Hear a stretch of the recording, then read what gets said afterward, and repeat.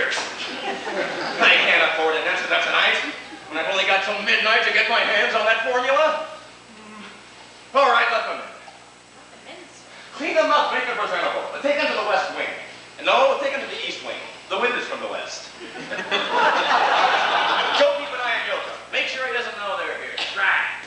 You, call the police. Tell them I want a squad of men discreetly placed around the grounds, but unobtrusive, you hear me? I don't want to embarrass my guests. Yes, sir. General, you're not really serious about letting those miserable hillbillies into your home, are you? Young lady, you've got to expect this kind of thing these days.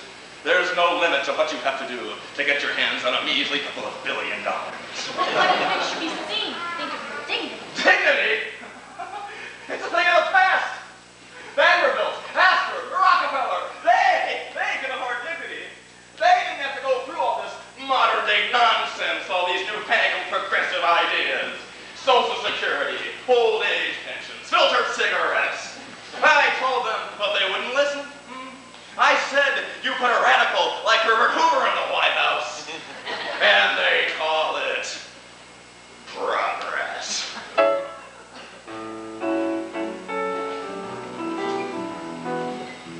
Progress is the root of all evil.